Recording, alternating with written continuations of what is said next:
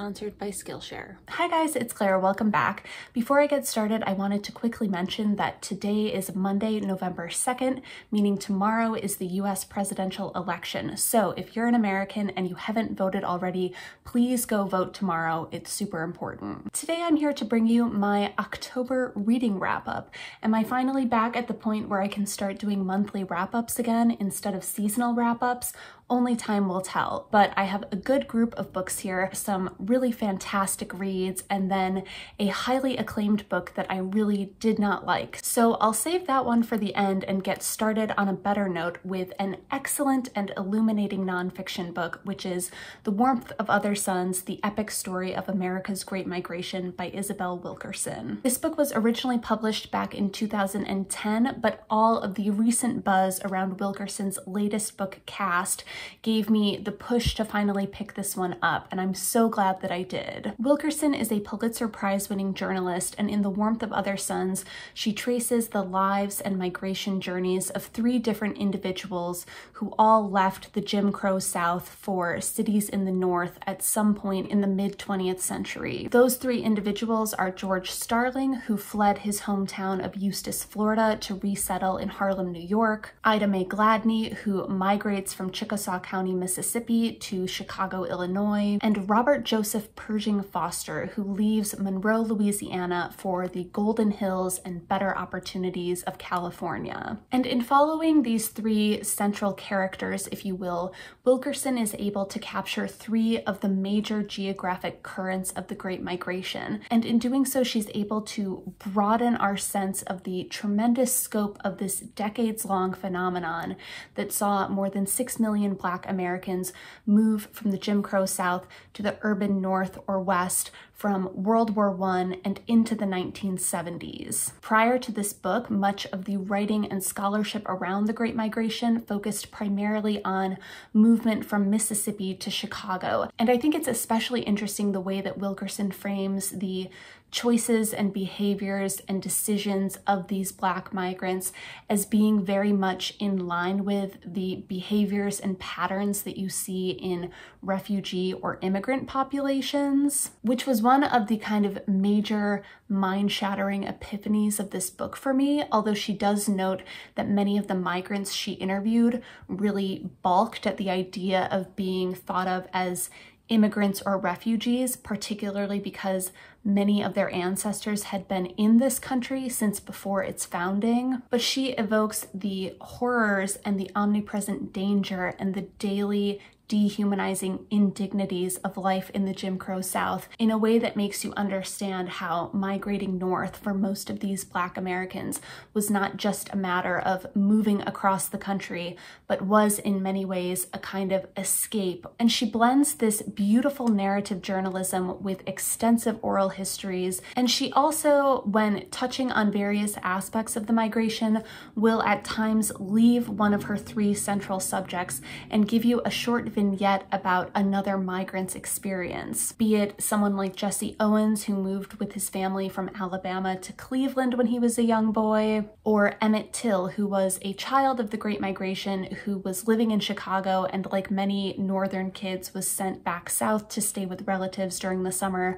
when he was lynched in Mississippi in 1955. It's a phenomenal book and one of those clarifying reads where, as you're going through it, you can feel all of these disparate bits of knowledge and history clicking into place in your brain as you read it. And having this more thorough understanding of the Great Migration has already kind of started to reshape the way that I think about various aspects of 20th century US history, which is fantastic. So I can't recommend this one enough. Next up, I have Displacement by Kiku Hughes, which is a graphic novel that follows a modern Japanese-American teen named Kiku who is visiting San Francisco when she experiences a phenomenon that she calls displacement, and she finds herself pulled back in time to San Francisco in 1942 when all people of Japanese ancestry on the West Coast are being rounded up and sent to internment camps in various desolate locations throughout the United States. And so Kiku, finding herself in the wrong place at the wrong time, is shipped off to Topaz internment camp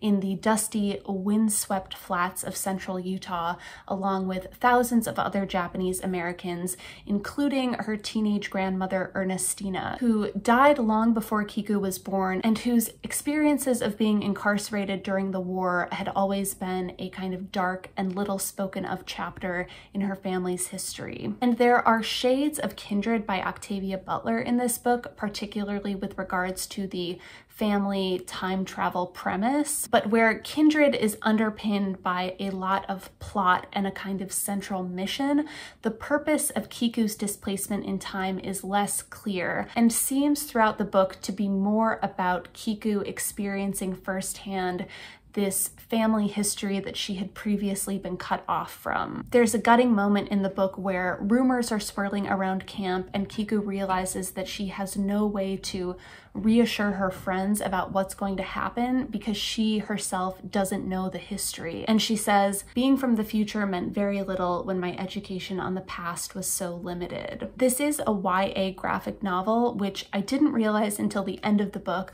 Maybe the 16-year-old protagonist should have tipped me off, but I only mention that because I do think this book is somewhat introductory and at times explicitly instructional in terms of how it talks about the history of Japanese incarceration. But I think that the way this book explores the silence that was often a hallmark of how Japanese Americans coped with the trauma of incarceration was really beautifully done. And I think its consideration of things like generational or inherited or community trauma is really haunting and something that I've been thinking about a lot since reading this. And the artwork is really stunning. I would say that the written narrative is good, and then the visual storytelling in this book is really top-notch. Next up, I have another book that explores the legacy of Japanese American incarceration during World War II, and that is SANSEI and Sensibility by Ferrante Yamashita. This book has been billed as a collection of short stories that retell classic tales, particularly the novels of Jane Austen,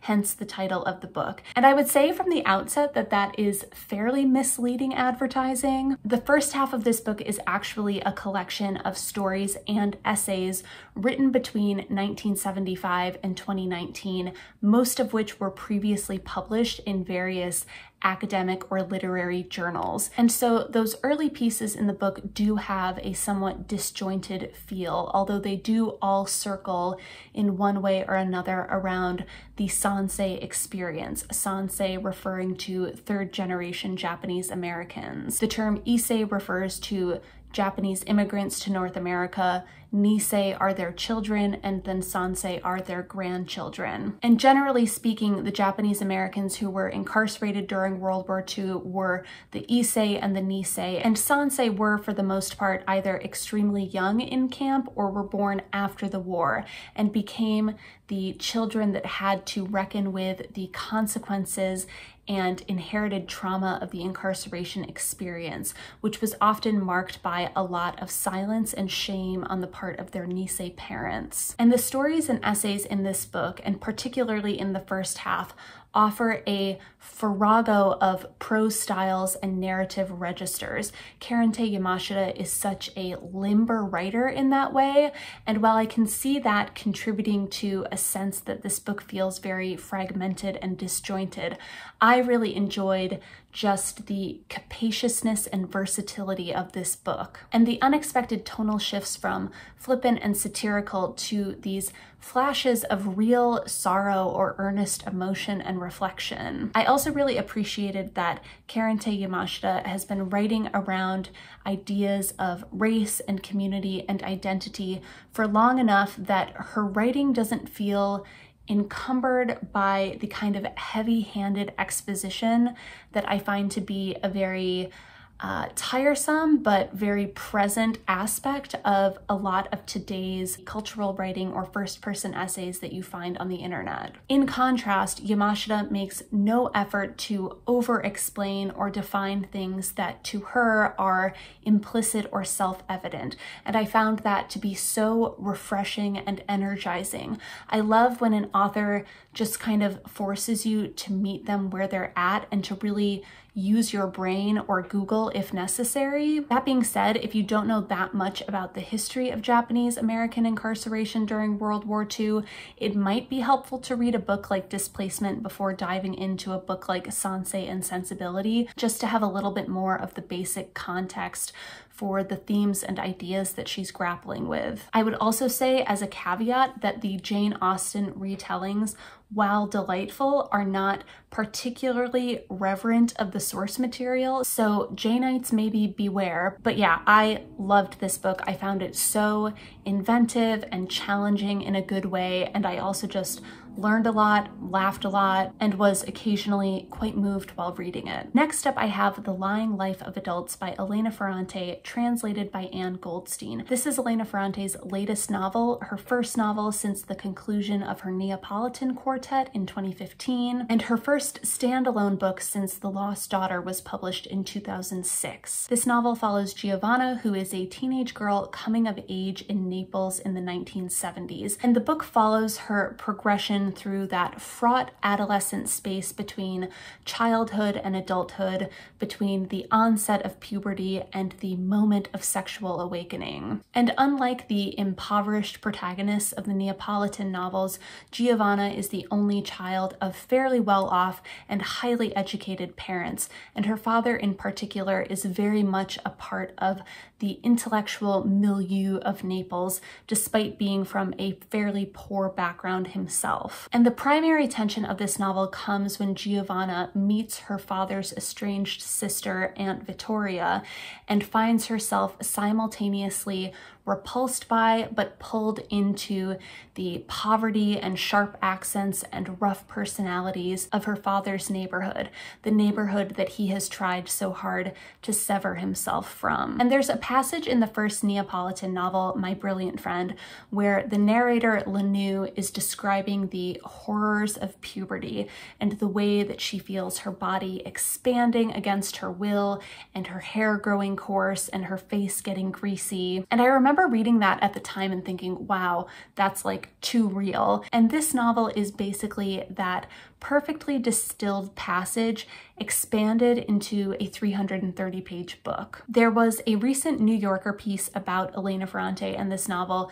that briefly toyed with the idea that this book was maybe a book that Elena Ferrante had written many years ago and only just now kind of dusted off for publication. And I would 100% buy that theory, just because so much of this book feels very 1970s, and not just because of the setting, but because of the politics and the pseudo-sexual psychology and the second wave feminist ideas that undergird everything about this book. There's a lot of like Freud and primary attachment and the mother and penetration and psychoanalytic theory that actually reminded me a lot of Ferrante's first book, Troubling Love, which was published in 1992. And yeah, a lot of this book just felt like it was from a different decade. And although I found it to be a very engrossing read, I was very much pulled into the vortex of Ferrante's prose. A lot of it was very uncomfortable and unpleasant to read, which is the point, but I do think that this book is most interesting as kind of a piece of Ferrante's greater oeuvre. I don't necessarily think that it stands on its own in the same way that the Neapolitan Quartet or The Days of Abandonment do. And then I wanted to quickly mention Little Weirds by Jenny Slate. Jenny Slate is a comedian and actress who is perhaps best known known as being the voice and co-creator of Marcel the Shell. I'm also a big fan of her indie rom-com Obvious Child, and she also famously, at least to me, once described her ex-boyfriend Chris Evans as being, quote, like primary colors, his heart is probably golden colored if you could paint it. And that generosity and honesty and sweetly precise imagery is pretty much what you get throughout this collection of, I guess you would call them essays, but they read much more like stories that have sprouted from the abundant garden of feelings that Jenny Slate has about things like love, heartache, and cute woodland creatures. I can see her writing being a little bit too whimsical and twee for some people, and she does have a tendency to get a bit precious when she's talking about things like her art or patriarchy. But for the most part, I really enjoyed listening to the audiobook of this. She narrates it, and she has just some really lovely descriptions and unexpected turns of phrase. I was super taken with the writing in this book, and particularly with the way that she writes so honestly and disarmingly about wanting to love and be loved. I also found her thoughts and fears about getting older to be extremely comforting in a strange way. So yeah, this whole book just feels like a warm hug. And I would say that Jenny Slate and maybe Cheryl Strayed are two of the only people whose unalloyed earnestness somehow works for me. The last book I want to talk about today is Real Life by Brandon Taylor, which is currently shortlisted for the Booker Prize. This is Brandon Taylor's debut novel, and it follows a grad student named Wallace over the course of a single weekend on the campus of an unnamed Midwestern university. Although I quickly realized that this is supposed to take place at UW-Madison, which I was initially very excited about. Unfortunately, I really didn't like this book, and the more that I read of it, the more it annoyed and exhausted me. Wallace is a Black gay man originally from the South who is studying nematodes, and the book opens shortly after one of his lab experiments has gone horribly wrong, and the weekend that follows manages to feel both mundane and monumental, like it might be a kind of turning point, or it might be just a brief pause before he goes back into the lab on Monday and starts the experiment all over again. Throughout this weekend, Wallace meets up with various friends from his program, although he doesn't seem to particularly like any of them all that much. And Brandon Taylor uses these different set pieces, like a game of tennis or an excruciating dinner party, as a way to focus in on the claustrophobic petri dish that is grad school life. And he looks at how things like race and class and sexuality create these complicated interpersonal tensions between Wallace and the other people trapped in the bubble with him. You really do feel like you're looking at this world through the microscopes of Taylor's prose. And just like you can see every tiny organism beneath a microscope's lens, Taylor really spares no detail or word when it comes to describing things that have no bearing whatsoever on the story being told. Here, for example, is a paragraph-long description of Wallace's friend's dining table. Typically, the table is pressed far to the wall, where it holds the articles of their lives: dishes, laundry, newspapers, books, articles, notebooks, tools, cables, and whatever else could be discarded and forgotten. But today, they've drawn the table away from the wall into the large open room off the kitchen.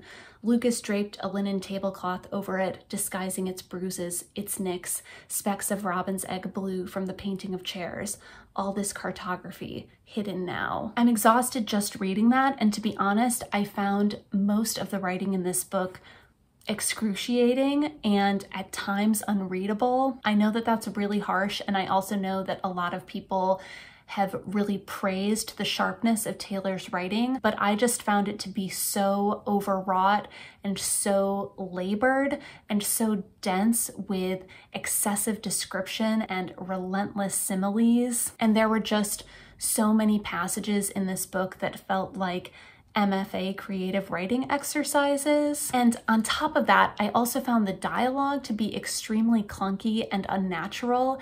And there were several scenes and conversations in this book that felt really poorly paced and that hit these emotional climaxes way too quickly and in a way that felt very melodramatic, which is interesting because I do feel like this is a book that is trying to be quite subtle and naturalistic and closely observed. And yet I found so much of it to be incredibly heavy-handed and just like dialed up to 10, where a 2 or 3 would have more than sufficed. There were just so many moments when various characters, Wallace included, would say shit to each other that just stretched believability for me, and that I didn't believe any actual friends out there would say to each other in that way. I think a lot of the ideas and sentiments that Taylor is trying to get at in this book, particularly regarding interpersonal dynamics, felt true at their core, and yet the way that he delivered them through his characters and dialogue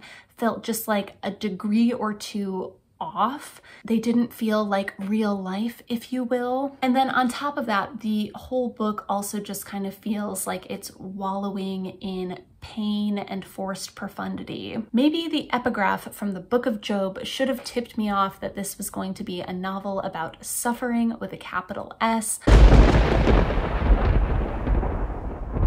I don't know. This book does touch on things like violence and sex and trauma in a way that I don't want to be glib about, but I also haven't been able to fully work through my thoughts on those aspects of the book, in part, I think, because the execution just really didn't work for me. But I know that a lot of people out there really love this book, and so I would be happy to chat more about it in the comments below. And lastly, this video is sponsored by Skillshare, which is an awesome online learning platform that offers thousands of courses for curious and creative people who are looking to explore their passions and develop new skills. I was recently introduced to a podcasting app called Anchor that I was interested in learning more about, and so I went onto Skillshare and took a class called How to Make a Podcast, which is taught by Anchor's head of production, John Lago-Marcino. And the class had a lot of great tips about not only the kind of equipment that you need to podcast, but also how to do some of the more technical aspects of podcasting, including editing and audio mixing, which I found really fascinating and helpful. This class, like all Skillshare classes, included interactive projects and will also connect you to a community of millions of other online learners. Courses are designed to fit your busy schedule, and Skillshare is also one of the most affordable ways to learn online, with annual premium membership coming in at less than $10 a month. If you're interested in exploring your creativity through Skillshare, the first 1,000 people who click on the link in the description box below will get a free trial of Skillshare Premium membership. Those are all of the books that I read in October. I'm going to link my nonfiction November TBR down below if you want to see what books I'm planning on reading next month. In the meantime, let me know if you've been reading any good books recently, and let me know if you have thoughts on any of the books mentioned here. As always, thanks so much for watching, and I'll see you next time. Bye!